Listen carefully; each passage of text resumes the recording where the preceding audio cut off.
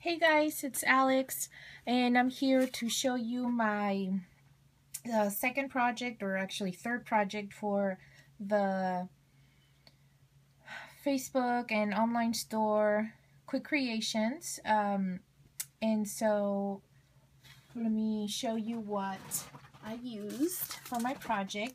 I used this stamp, and this is what I made.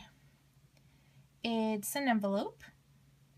I used Fiskars die for this area right here, and this is my stamp, and I watercolored it with the Tim Holtz Distress Inks, and I stickled the stars over here and the little details. I paper pieced the flaps over here on her dress, and I stickled, let's see if you could see that, the chest area of her dress as well, and her wings, and all the, I punched a little flower and I put it there, and I used the liquid pearls to do the center, and I used a stick pin as her wand, so it was too difficult to cut, so I just did that, and I also put stickles on it, and I created like the swirly area over here also with stickles, and she's kind of like sprinkling on her garden.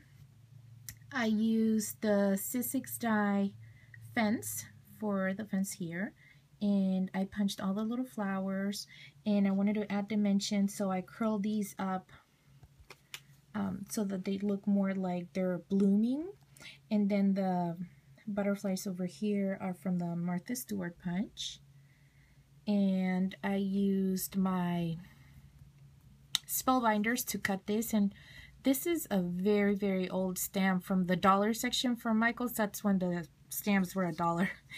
And yeah, that's pretty much it. I used the little leaves punch from Martha Stewart, but I cut them so that I could, you know, tuck them in.